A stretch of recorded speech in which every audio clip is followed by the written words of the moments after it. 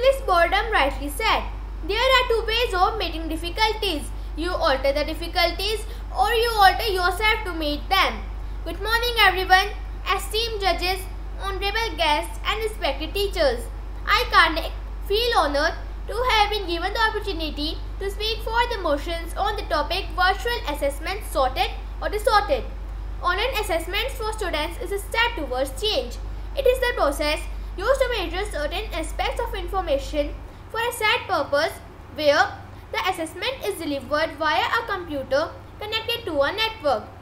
The reasons for why virtual assessment is a boon for us are: firstly, for every exam, there is a tension about syllabus, study, understanding of subject, which is accompanied by the tension of paper presentation, handwriting, punctuation, which is irrespective of knowledge of the person. Online assessments cut all these unnecessary efforts and takes only what is needed from you. Secondly, with online exams, students can know their test results immediately, resulting to less anxiety and pressure. Thirdly, immediate feedback supports formative assessment method with data readily available and neatly presented. Teachers can immediately adjust their focus on the topic or the individual as the case may be. Fourthly, it's more environmentally friendly with less paper, printing and transport used overall. Moreover, online proctoring gives students the ability to sit secure in vigilated exam for the comfort of their home. Also, visual and auditory learners are more focused on the test because of the stimuli rather than just long string of words and sentences page after page, which strains the brain. Also, technology easily accommodates students with disabilities. For example, students with problem with motor skills can, instead of writing, simply touch the screen for the answer. Lastly, when the whole world is learning to travel paperless earth, then why shouldn't learning itself be paper free? So go green, go online. Let's take a step towards the change towards online assessment. In the end, I would like to conclude by quoting a line by Max Lucado that explains the situation aptly. Conflict is inevitable, but combat is optional. Thank you.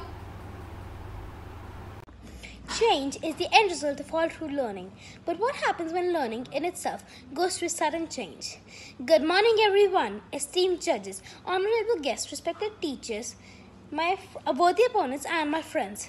I, Raj McCall, feel honored to get the opportunity to speak against virtual assessment assorted, shifting from a mode which the schools have been following for ages and to which students have been comfortable is comparatively new and challenging because, firstly, one of the most demotivating facts of an online exam can be the internet bandwidth.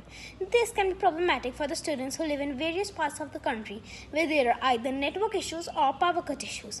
Secondly, to give an exam online, the student must have a device, mobile phone, computer or laptop. In these challenging times when the wave of COVID has forced the states to announce a lockdown, people are finding it difficult to even arrange a 3-time meal for their family. Even though online examinations have eased the invigilator's job, the problem arises mostly with long constant questions. Subjective answers require manual grading for which examiners need to invest additional time. This is where the modern system overlaps with the traditional one. Fourthly, one of the major disadvantages of an online examination system is cheating. The format of online exams is perceived as a kind to open book exams. Unlike a traditional exam setting where external materials are not permitted inside the exam hall, there is no such provision in the digital format which jeopardizes the credibility of these tests. India is still a developing country and the percentage of illiteracy in our country is high. In light of this background, an online assessment can be a challenge. That's because the technical illiteracy of the students prevents them from coming forward and filling the examination form. Such barriers only impede online exams. In the end, I would say that the cons outweigh the pros therefore. Sugarcoating the ongoing situation doesn't help or make it any easier for us. Online assessment is just as hard of a period. Thank you. Have a nice day.